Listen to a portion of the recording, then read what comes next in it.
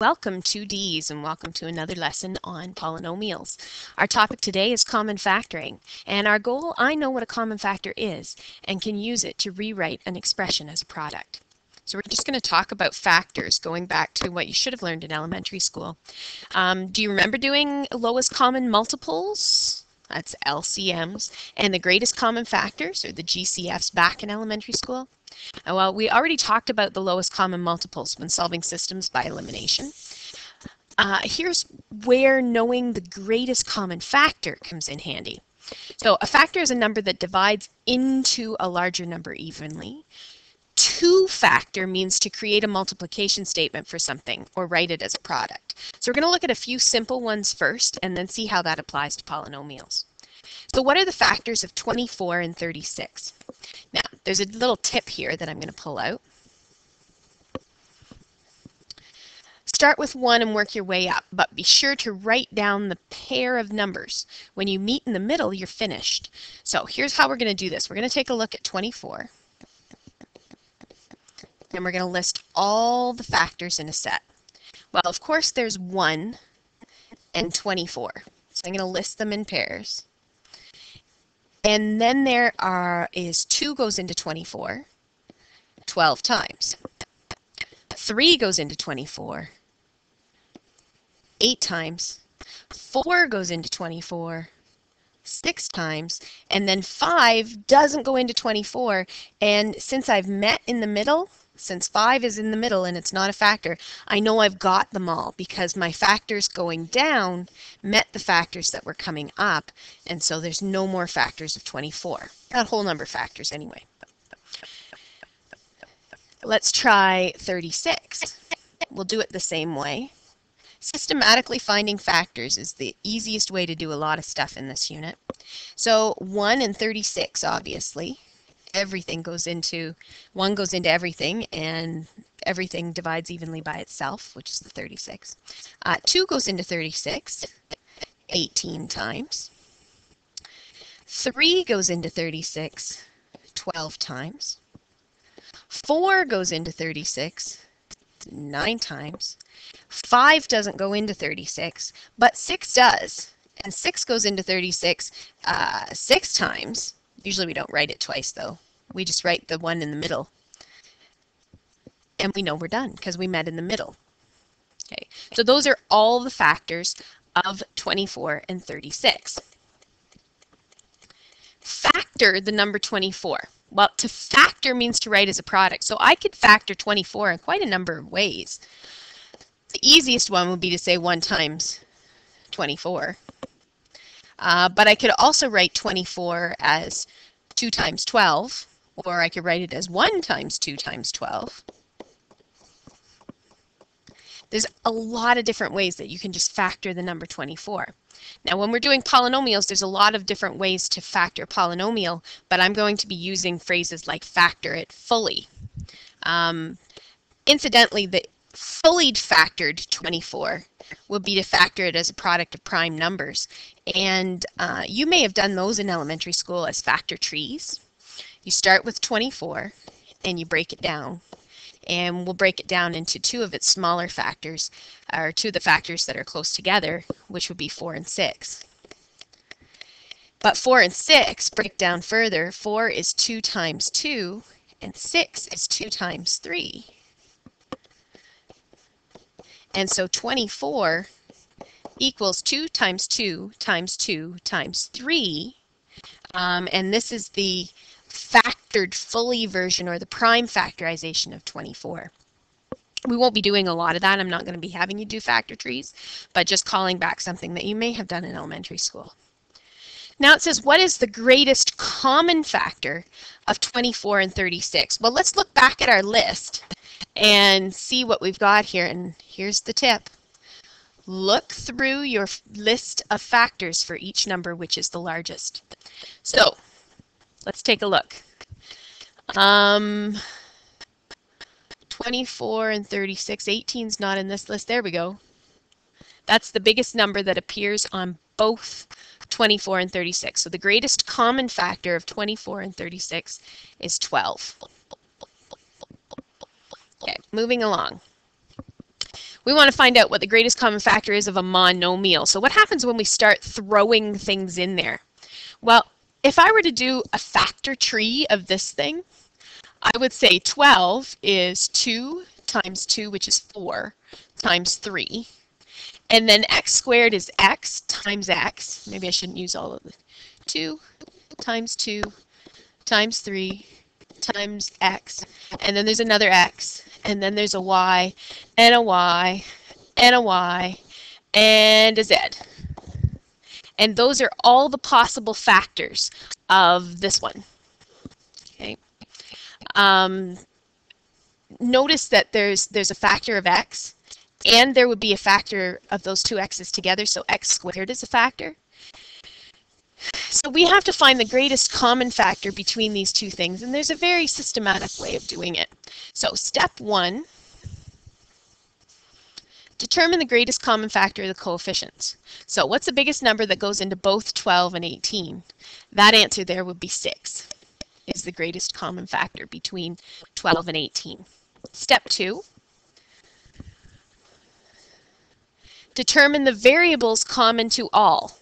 Well, this has an x, and this has an x, and this has a y, and this has a y. So the variables common to all are x, y.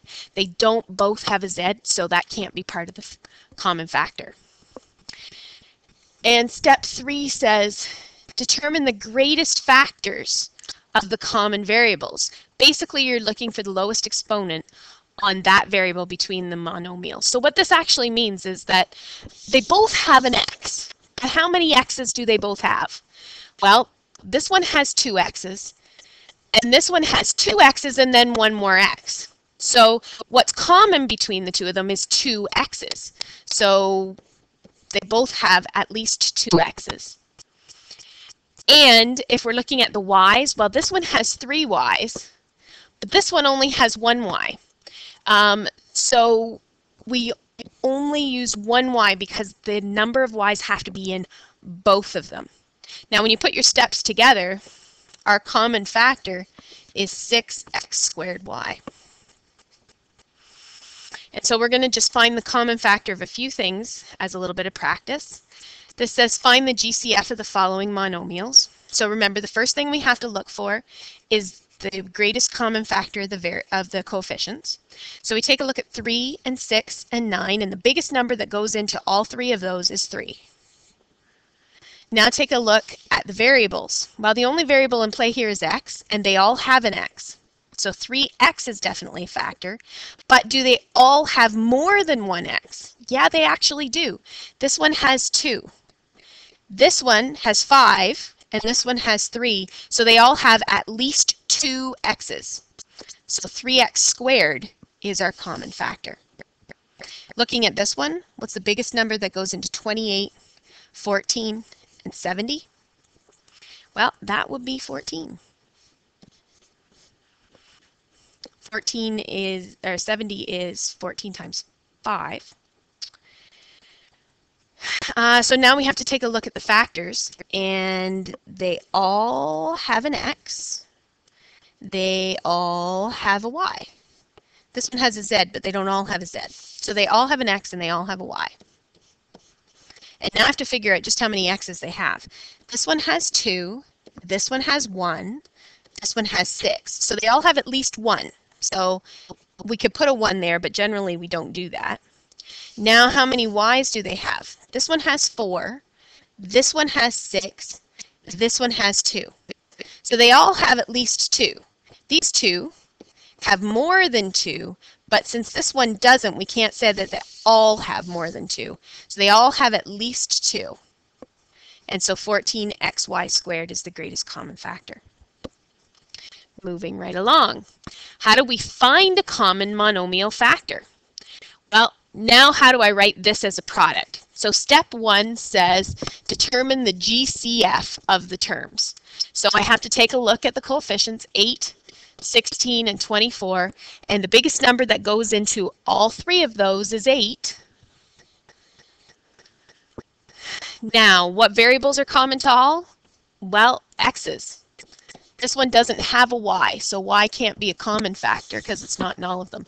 And how many x's are there in all of them?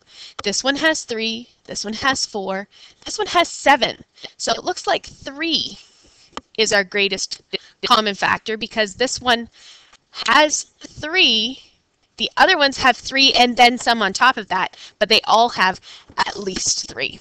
So I've got the greatest common factor. Place the greatest common factor in front of a set of brackets, divide the polynomial by the greatest common factor to get the expression within the brackets. Remember, you are dividing. When you divide powers with the same base, you subtract the exponents. So taking a look at this one, this means that I'm going to take the greatest common factor, 8x cubed, put it in front of a set of brackets, and now I'm dividing each of these terms by 8x cubed. Dividing. So when I divide 8x cubed by 8x cubed, well, that's dividing something by itself, so I get 1. Now when I divide this term by 8x cubed, well, 16 divided by 8, I'm going to get minus 2. And x to the 4th divided by x cubed is simply an x. Remember, we have to subtract the exponents. And the y squared is not divided by anything, so it stays a y squared. Now when I divide this term by 8x cubed, I get 3. And then x to the 7th divided by x cubed is x to the 4th. Remember, it's subtracting exponents, and that y doesn't get divided by anything. So this is that expression up there in factored form. Let's see what this note says here. The expression in the brackets should always have the same number of terms as the original polynomial. And if you wanted to, you could always expand it again using distributive law to see if you've actually done it correctly. Now, you don't have to do this every time. Please don't think you do, but you can expand it back out. That's why I'm doing it in a different color. That's going to give me 8x cubed minus 16x, x cubed times x is x to the 4th. And then that y doesn't get multiplied by anything, so it's y squared. And then I multiply over here. 8 times 3 is plus 24.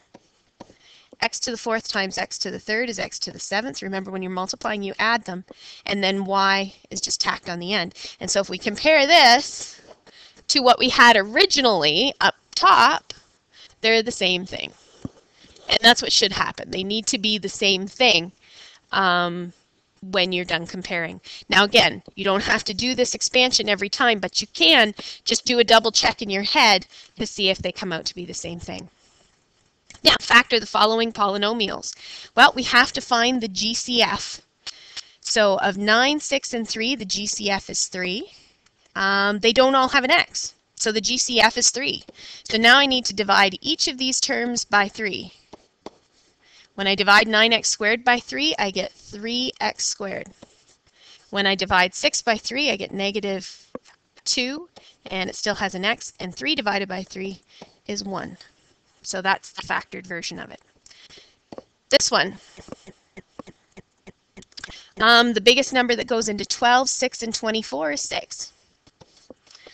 They all have an x this time, but this one only has one x, so I can't divide out more than what the smallest one has. So now I divide each of these terms by the greatest common factor. And you don't have to write this down here. If you can do it all in your head and write it in the bracket, I'd actually prefer that. But 12x cubed divided by 6x is 2x squared. And then 6x squared divided by 6x, I'm going to get a negative. And remember, watch the signs. Negative x.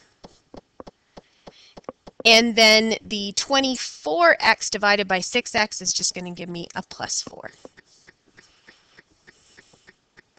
One couple more here. Greatest common factor between 14 and 21 is 7.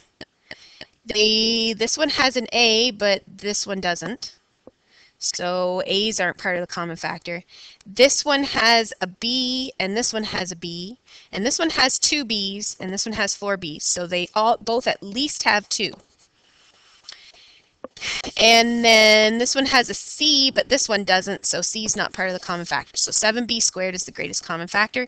Now we're going to divide each of these by 7b squared. 14 divided by 7 is 2. And then this b squared is going to take out 2 of those b's, so I have a squared, b squared. Subtract 21 divided by 7 is 3. The b squareds are going to cancel each other out completely because b squared divided by b squared is simply 1. And then c squared stays by itself. Okay, we've got one more here. The greatest common factor here is going to be 5. So I put 5 in front of the brackets, and then I've got, this one has only one m, and they all have at least one m. And this one has only one n, but they all at least have an n. So we say 5mn, and then we divide each of these by 5mn.